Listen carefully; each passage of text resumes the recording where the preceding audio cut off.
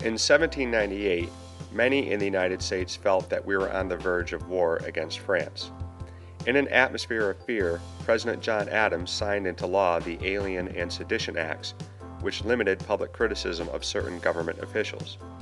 Recall also that during the Civil War, President Abraham Lincoln declared martial law and suspended the right of habeas corpus, imprisoning people he felt posed a threat to the Union without the benefit of a trial.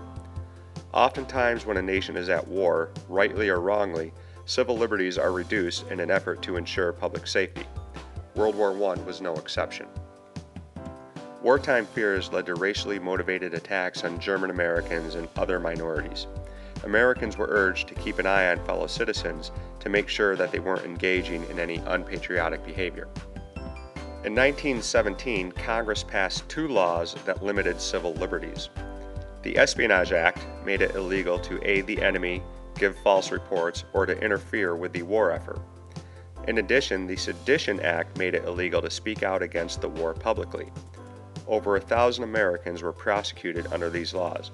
One of them was an anti-war activist by the name of Charles Schenck, who mailed pamphlets encouraging people to resist the war and resist the draft. Schenck felt that the Espionage Act was an unconstitutional violation of the First Amendment right to free speech. This led to one of the most important Supreme Court cases in American history, Schenck v. U.S.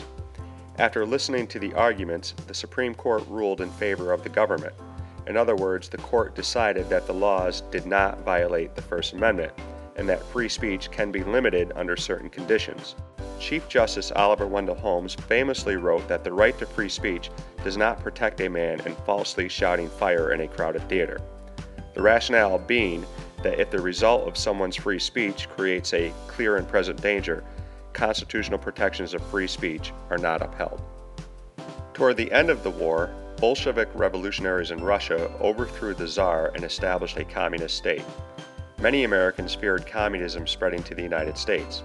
Also, the country was in the midst of a post-war economic recession. In this tense atmosphere, a Red Scare or fear of communism gripped the country. Many immigrants were suspected of radical political beliefs and were targeted. Matters got worse when in 1919 a series of labor strikes and bombings gripped the country. One bomb exploded at the home of U.S. Attorney General A. Mitchell Palmer. Believing that the bombings were the work of political radicals, Palmer ordered the arrest of nearly 6,000 people suspected of radical political beliefs in what was known as the Palmer Raids. Many of those arrested were immigrants and many were deported.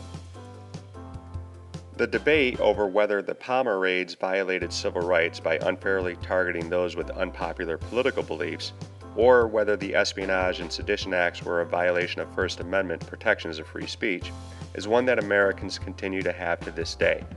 Some view them as irrational actions taken out of fear. Others view them as necessary steps for the protection of the country. Either way, these incidents highlight an often difficult to maintain balance in a democratic society.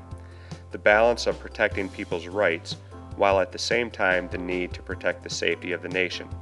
Sometimes these two needs are in conflict with one another.